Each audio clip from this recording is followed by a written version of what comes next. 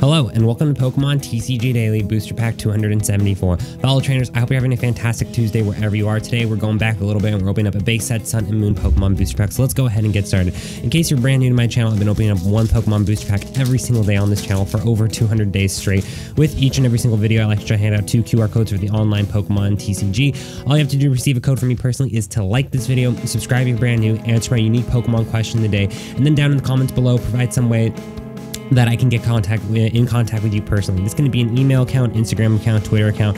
I have to assure that if you do want one of the codes, I have to be able to reach out to you personally. I don't just leave them down in the comments below, because literally when I've just typed the codes randomly down in the comments below, sometimes they can get taken within like seconds from bots or other people. With all that, let's go ahead and get started in today's Pokemon Booster Pack. Thank you so much for yesterday's video, by the way. There was a lot of comments on it. It got a decent amount of views, so I was really happy with that video.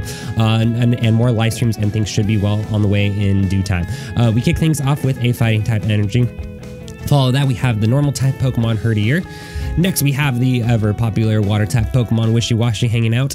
And we got a rare candy. Nothing wrong with that. I'm definitely using a rare candy in a deck that I'm trying to make work in standard format right now. We follow things up with the dog Pokemon Lillipup.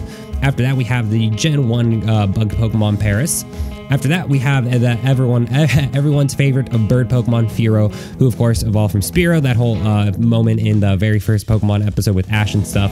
We have the fire-type Pokemon, Lyn, right here. Actually, I think Lyn is probably my favorite of the 3 starter Pokemon from Sun and Moon.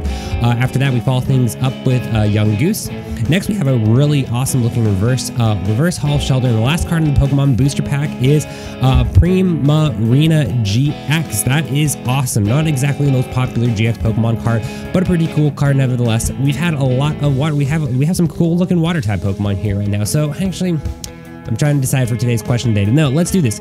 Let me know what your favorite Sun and Moon Pokemon is down in the comments below, and I will try to put my answer there as well. Sun and Moon, I think just with a lot of the concept designs and the way they were taking the Pokemon, the designs of the Pokemon forward, I think they really did a good job with Sun and Moon. I actually personally like the Sun and Moon designs for a lot of the Pokemon more than X and Y. But fellow trainers, I hope you're having a great day wherever you are. I really want to try to get in the habit. I think Monday through Friday, I really am going to try to do live streams sometime in the morning. I haven't done that the past couple days. I was out of town, and then I had work and other stuff and other things that were taking me away from precious Pokemon time. But I hope everyone's having a great week so far wherever they are, and I will see you tomorrow as always.